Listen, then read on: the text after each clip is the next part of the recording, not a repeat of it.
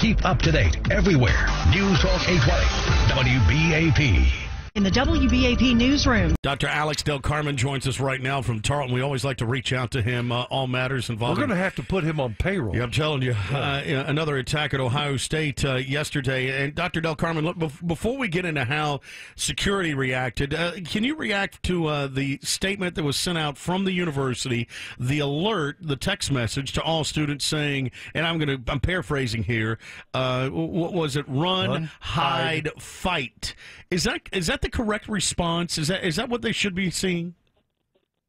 You know, it's hard to tell sometimes what universities do, and they all vary from jurisdiction to jurisdiction. I can tell you that most of the universities across the United States, what they would actually say is simply evade conflict at all cost, hide, conceal yourself, and barricade yourself between you and the threat. It's unusual for them to engage in the word fight because it almost provokes individuals to go out there and take actions on their own. We've heard from a couple of different experts, so some saying, hey, listen, if there's 9 of you and 1 of them, why not use your numbers as an advantage, though?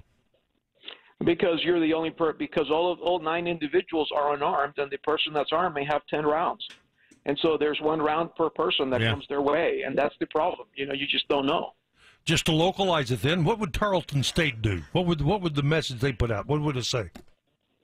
I think Tarleton State is actually on par with most of the universities in terms of our safety protocol. We've got amazing law enforcement and a safety protocol in place, and I can tell you that we rehearse for these situations from time to time, and I know that most of us are going to be told to simply barricade ourselves, to hide, and to try to evade the conflict and let law enforcement do what they do best. Plus, the great thing about Tarleton is there's a shotgun in everybody's pickup out in the parking lot, too. Yeah.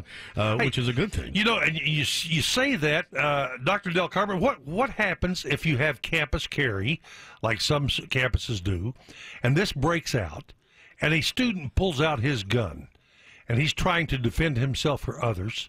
He's hiding behind a car. He's got his gun pulled, and cops pull up. How do they know he's not the perp?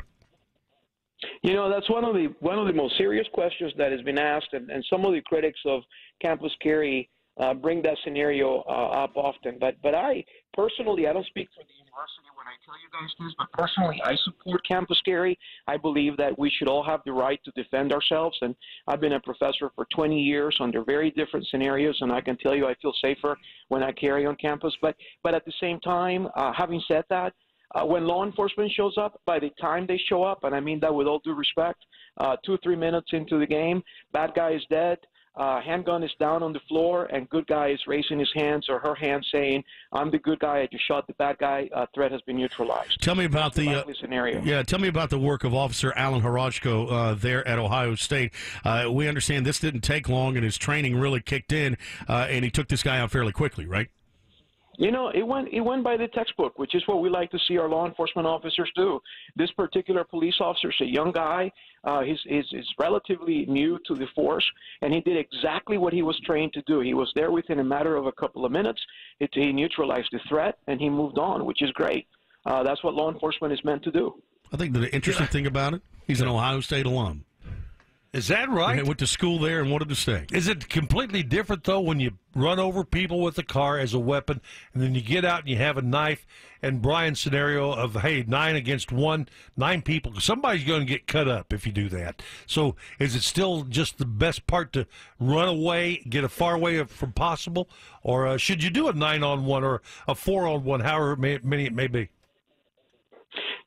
It's again, every situation invites a different response from people, and people do things that sometimes not even training kicks in when those scenarios face them. But at the same time, I can tell you that the textbook answer and what we train our folks to do is to try to evade conflict, call 911, and make sure that you stay away out of law enforcement coming in. At the same time, if the threat is imminent, if your life is about to be, taken, and the lives of others, you've got to fight. Mm-hmm. And especially those individuals that have training. And we saw that yesterday, where you had some former military that actually walked in and started securing some of the premises. All right, Dr. Alex Del Carmen, always appreciate the time. Thanks for carving out a couple of minutes for us today from Tarleton. Always good insight from him.